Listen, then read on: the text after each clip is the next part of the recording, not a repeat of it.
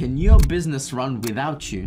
Imagine your empire not just surviving but flourishing in your absence. If I was to leave my £7 million a year property business today, alhamdulillah, it would still continue to grow. I'm actually not operationally involved in it at all. In this video, I'm going to reveal a Muslim business secret that can transform your approach to entrepreneurship. It's about creating a business that will outlive you, a business that can run and grow without you. Stick around until the end for practical steps that you can start implementing right after this video to make your business self-sufficient. The secret I'm referring to here is preparing for death. The Prophet ﷺ was asked by his Sahaba, which of the believers is the wisest?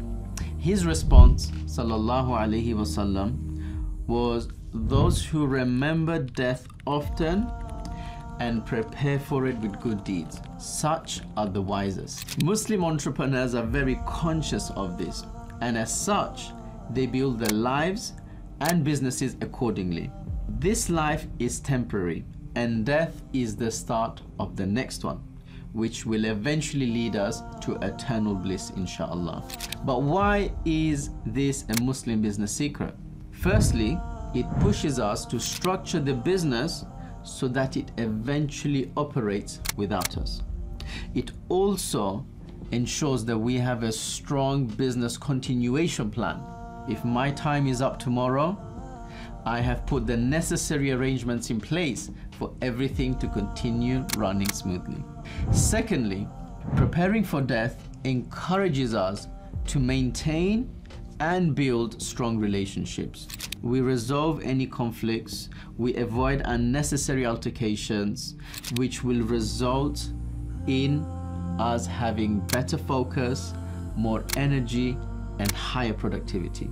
Lastly, preparing for death also means writing everything down. For example, agreements, contracts, passwords, debts, instructions. It will help the business continue operating smoothly even when you're gone. There's a common misconception that preparing for death prevents us from being ambitious. Why would you want to build an empire if you could die tomorrow? The answer to this wrong mindset was given in a beautiful hadith where the Prophet ﷺ taught us that if we have a seed in our hand and we suddenly find out that the day of judgment has begun, we should still plant that seed. As Muslims, we get rewarded for our intentions and our efforts, not for the outcome. As entrepreneurs, whether we die today or tomorrow, the only thing that really matters is our intention and our effort behind building the business. Therefore, let us make intentions which are astronomically ambitious. Because if we are sincere and if we put in the effort within our capacity, we will surely get rewarded in full, whether we achieve that vision in our lifetime or not. Now, let me share a compelling real-life case study that demonstrates the unpredictability of the entrepreneurial journey and emphasizes the importance of this mindset. Let's take lesson from the award-winning entrepreneur Tian Kulanda, the co-founder of a digital asset company called Amber Group. He was so talented that he earned a spot on Forbes 30 under 30 list, and his startup reached a staggering $3 billion valuation within a few years. He tragically died in his sleep at the tender age of 30. This is a lesson and reminder for all entrepreneurs that life is unpredictable. But because he structured his business pretty well and he built his business the right way, it was able to survive and thrive despite his passing. Imagine if Tian hadn't built a strong team or hadn't installed his vision and his values in them. Many entrepreneurs make the mistake of being the sole center of the business, leading to its demise upon their death. Tian Tian's story teaches us that preparing for death is indeed a powerful Muslim business secret. Now, before I give you the practical steps of how you can implement this Muslim business secret, I want to share with you a story where I learned an important business lesson.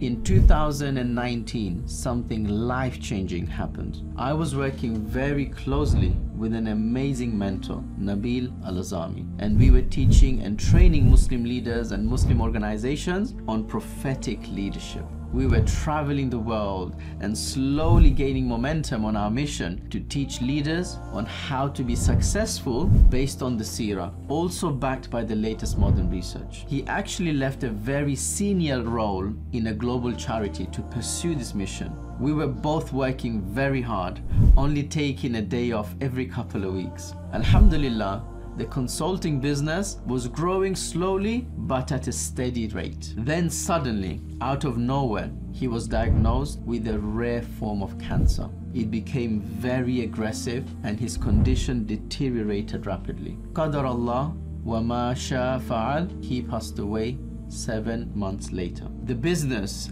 and the mission unfortunately died with him. The business was not designed to run without him. Alhamdulillah, he did leave behind an incredible legacy and a lot of people who will remember him and have benefited from him. He even left behind a book, but it was heartbreaking to see the business slowly fade into dust. And that is when I learned the importance of preparing for death and structuring your business accordingly.